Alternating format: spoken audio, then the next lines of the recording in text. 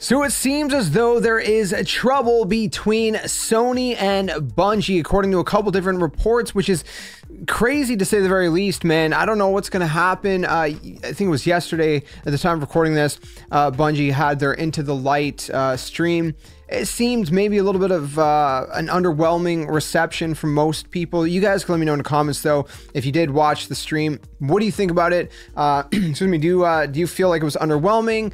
Where are you sitting with the whole stream? We have the Guardian Games All Stars, they're calling it, is coming to all players March 5th to March 26th. It says, so that's actually technically out right now. Actually, yeah, my bad.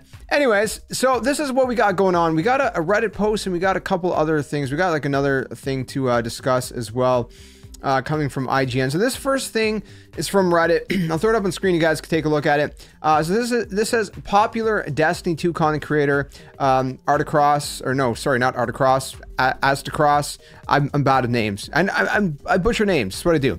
Shares an anonymous email he received recently detailing the major internal leadership conflict between Sony and Bungie. And again, you can see a little bit of the email. I mean, typically you would think, so it's anonymous. So, how much weight does this really hold? But it basically goes on to say that the internal perspective of Sony is very negative towards Bungie, is what they're essentially, kind of expressing, and that it's seen as a failed investment, and strategies are being discussed and revolve more around recouping losses. So it doesn't seem good. One of the person's perspective there is that there are many gluttonous executives at Bungie who are not doing their jobs and are hindering the organization. I mean, it's possible, I guess, I don't know. And there's a bunch of stuff going on over there, right? So again, you can read the whole thing. You pause the video and read the whole thing. I'm not going to go into every single detail. I'm not going to read every single line, but you get the kind of gist of it right there. But then there was another post. This one's actually coming from IGN. And this is where things kind of add a little bit of a little bit of meat and weight to this. And this is what it says. Throw it on screen. Again, from IGN. It says, according to multiple sources familiar with the matter, Bungie is in the midst of shifting around its creative leadership on marathons. This is not specifically for Destiny, but it's still related to Bungie, including removing longtime Bungie designer Christopher Barrett from the game director role, which is, that's a big move. If true. IGN learned he is being replaced by former Valorant game director Joe Ziegler, if pronouncing his name right, who left Riot Games for Bungie in 2022.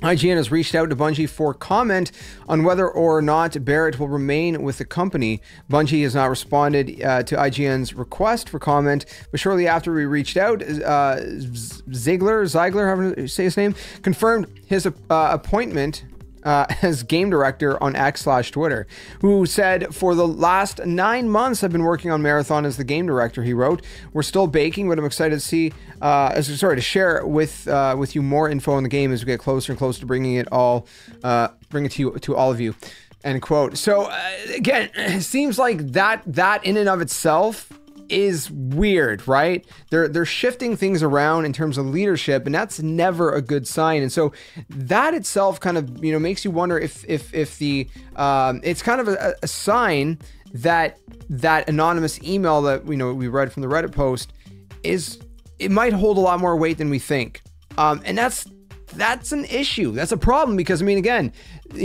obviously we had Activision who had bought Bungie.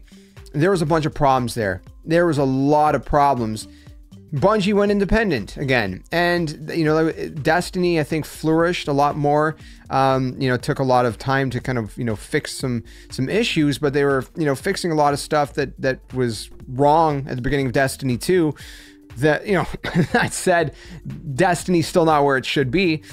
But I think that's kind of the whole point of the acquisition with Sony and PlayStation, right? Is they went through with that. They thought, we could use the resources, being part of PlayStation Studios. Sony bought Bungie, and it's just been kind of weird ever since. Ever since that happened, there's been layoffs within Bungie, within PlayStation. There's been, the delay of Lightfall. No, sorry, not Lightfall, the Final Shape, so we got the Final Shape that got pushed off to June, which should be in a couple months unless it gets pushed off again. There's a lot of weird things going on within Sony, within Bungie. and just not sure what to make of it at all. So I don't know. Wanted to let you guys know about this. Wanted to get your guys' thoughts on it. What do you think of it all? I really hope they can figure something out, man, because it'd be a shame to see, you know, Destiny just kind of completely fall apart, and that they just, you know, they just kind of let it go, and it just, you know, it just becomes one of those games that end up just tanking completely, and it just ceases to be. And it would be disappointing because the game has been really solid, and I think there's been a lot of, you know, great aspects of it, especially, you know, with the first game. And it would just be very, very, very disappointing to see them, you know, miss the potential that they have, because I don't think they've ever reached their full potential with this universe and with this game. I think Destiny 1 was prime. I think they, you know, messed up with Destiny 2. I think a lot of that was probably Activision, and I think they could do much, much, much better if they can just finally get their footing.